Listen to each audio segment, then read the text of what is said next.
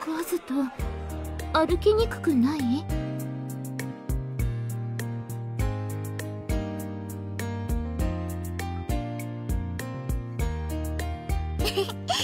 レンファちゃん、ご主人様とこうやって歩くの楽しいでしょ？そう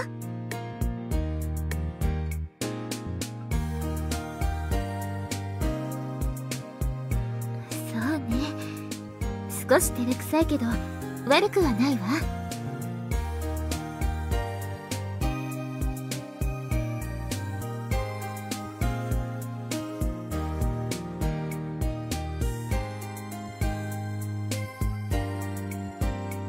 そうね。そっか。私がこういうことしてもいいな。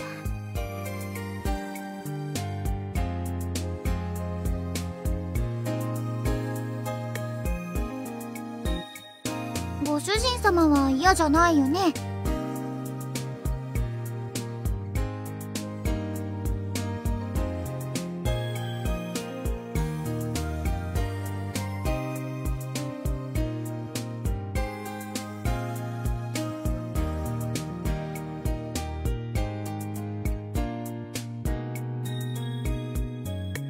ありがとう、カズト。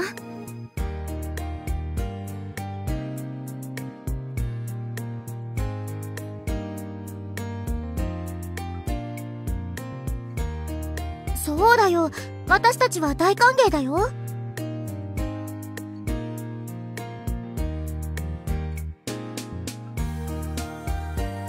ありがとう。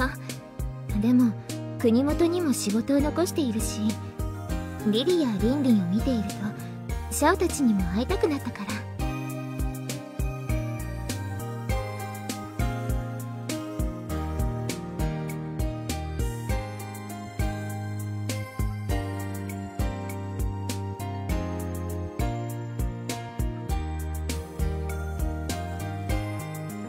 あら？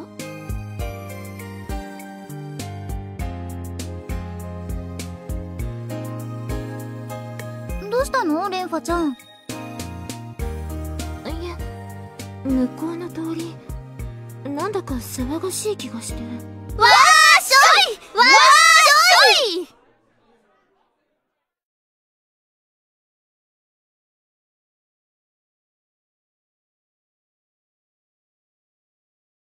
城下でそんなお祭りがあるなんて聞いてないけど。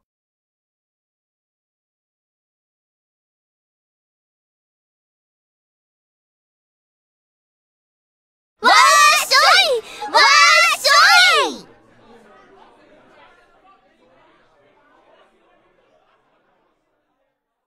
わっしょ！あは、ご主人様。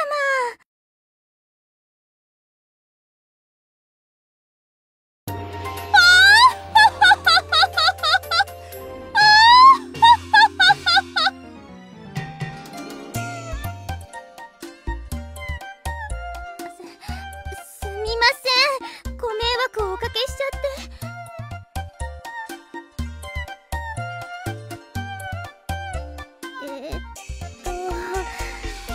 その。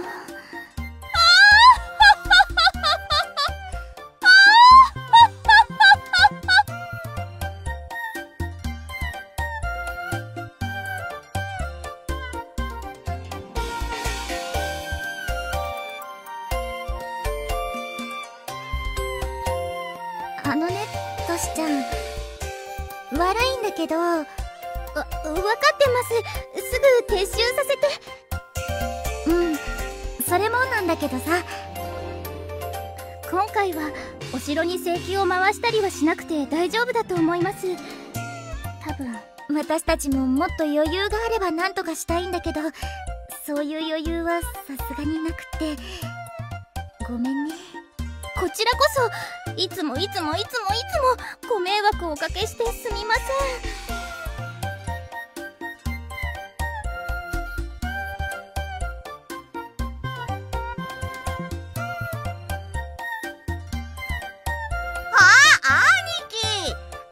兄貴も来いよ。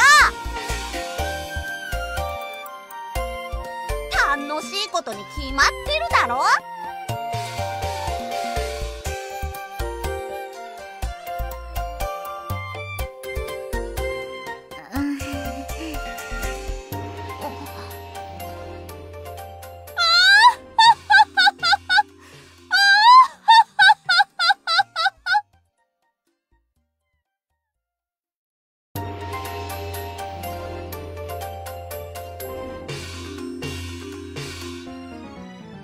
そっか。まあいいや。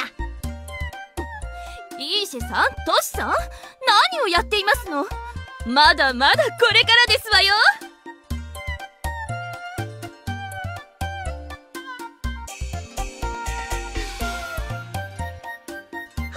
レイハ様、ほら行くぞトシ。あー、待ってよ文ちゃん、レイハ様。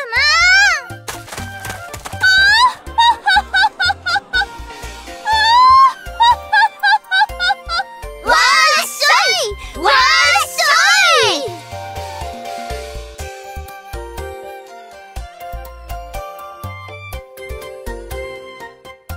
ょい。延期というのはどこも何かしらの騒ぎを起こすものなのね。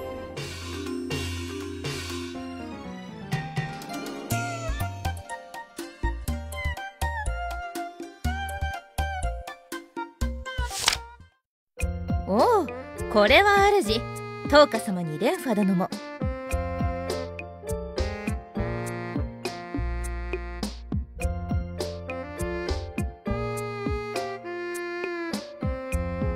ええ、それゆえに見晴らしの良いところで一献傾けておりました。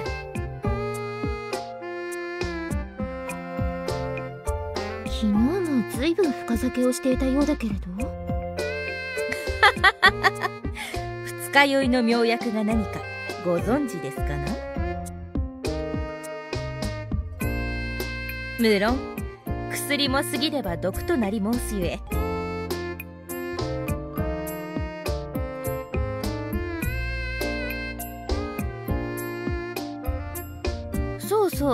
そういえば先ほど護兵の一団が門を抜けていきましたが、レンファ殿はもうお帰りか？名残惜しいけどね。カズト、どうか今日は本当にありがとう。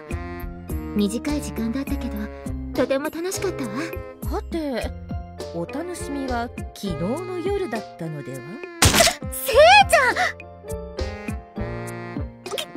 聞こえていたの？せっかくお戻りになった主を呼ばおうと部屋の窓を叩こうとしたら、残念ながら先を越されておりまして。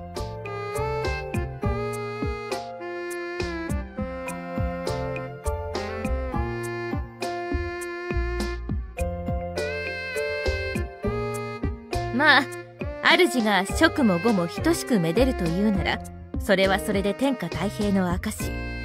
もう少し欲を言うならば、ご主人様、分かってると思うけど、みんなのこともちゃんと可愛がってくれないとダメなんだからね。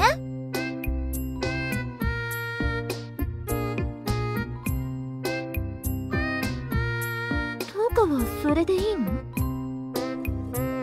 それは私ももっと可愛がってほしいけど、昨日も可愛がってもらったし、みんなもご主人様が大好きなんだから、独り占めは良くないよ。まあそうね。カズト、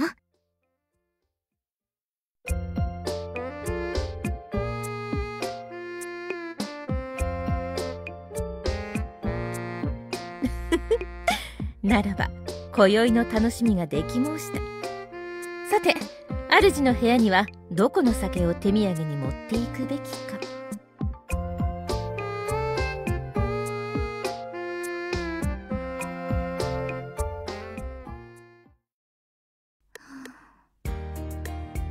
行っちゃったね。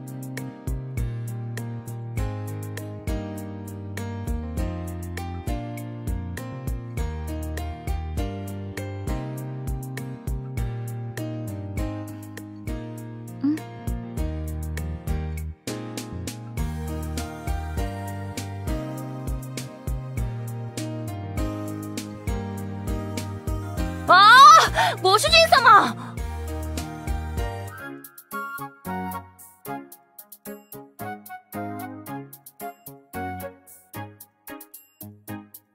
タンポポは姉妹じゃないよ。いとこだよ。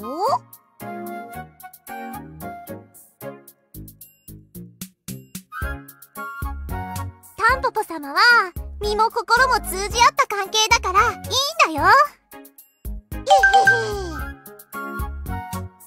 っていうか、ご主人様的に言えば、竿姉妹？もう、そうったら何言ってるのよ。ルオちゃんも嫌じゃないくせに。さあさあ、お姉様よりむっつりなのバレバレだよ。タンポポまで。だから、そういう問題じゃないんですってば。ほら、そういう話は後にしろ、3人とも。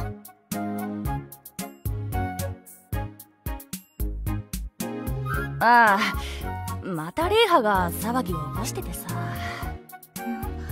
今日はスイちゃんたちが町の警備の日だっけ？警備は円屋さんが指揮しているのですが、今日は朝から競馬場が開かれる日で。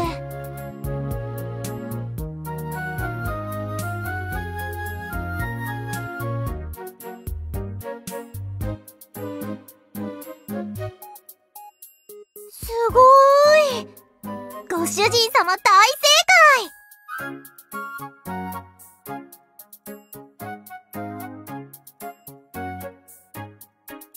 ご褒美に、そうだな。そう、たくさん好きにしてくれていいよ。だから、今はそれどころじゃないだろ？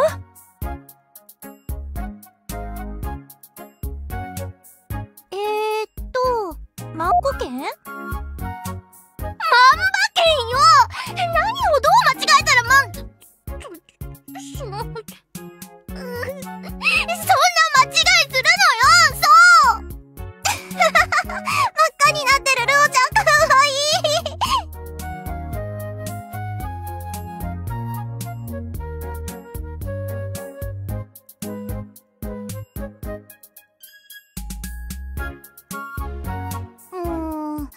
大本命がお姉様で一番人気ない組み合わせだったから。しかもかけてたのおばさん一人だったらしいんだよね。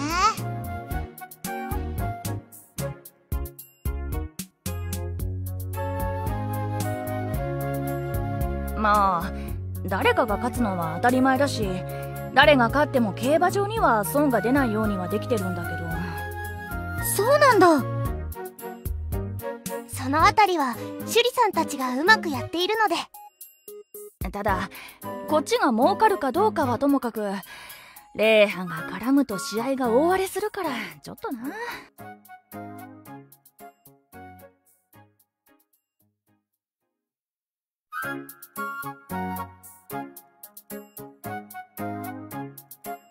最近は実はタンポポたちと組んでイカサマしてるんじゃないかって噂も出始めてるしね。本気の勝負にそんなことするもんか。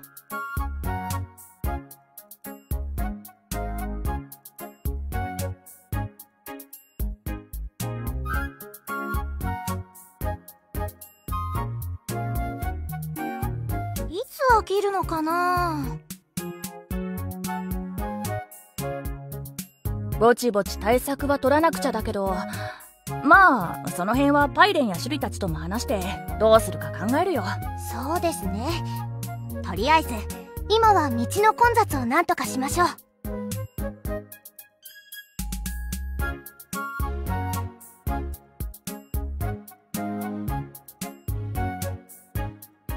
それは助かるけど、ご主人様にやれるのか？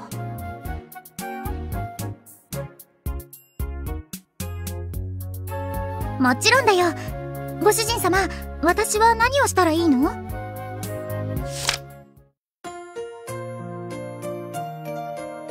大騒ぎだったね、レイハさん。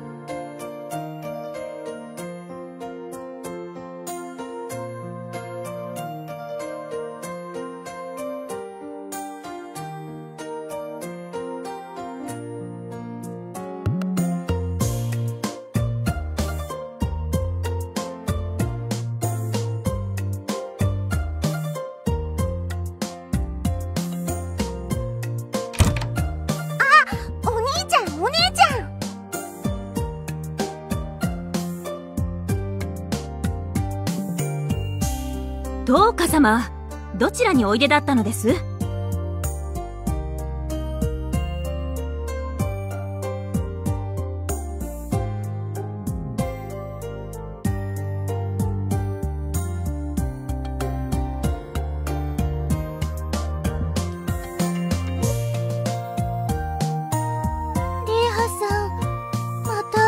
んですか。うん。スイちゃんやエンヤちゃんと一緒にしたんだけど、大騒ぎだったよ。そうですか。でしたら仕方ありません。お疲れ様でした。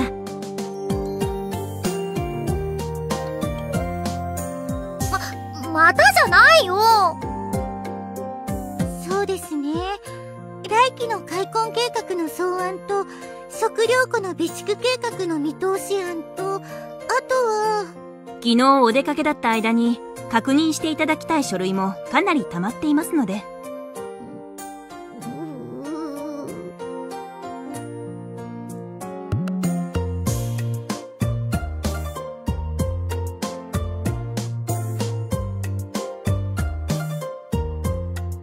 私もこの間まで視察に出ていましたから、まだ少し残っていますが、このくらいどうということはありません。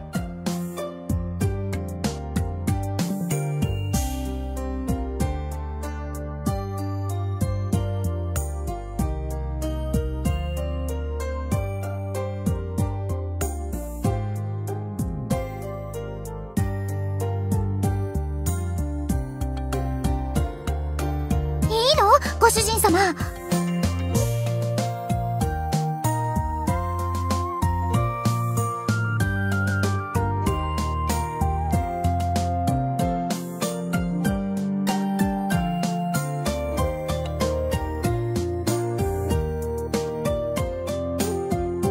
りがとう、ご主人様。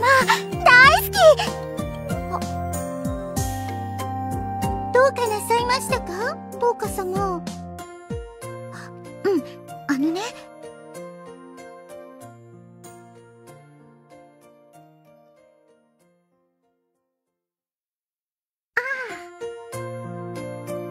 そういえば、確かに。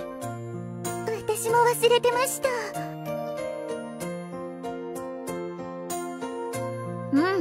ちょっと宴やレンファちゃんのことでバタバタしてたから。それに、ご主人様がこうして来てくださるのが当たり前になっていましたので。申し訳ありません、ご主人様。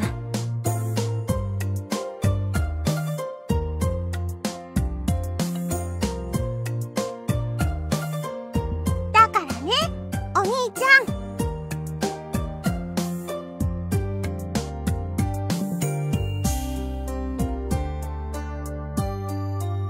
おかえりなさい、ご主人様。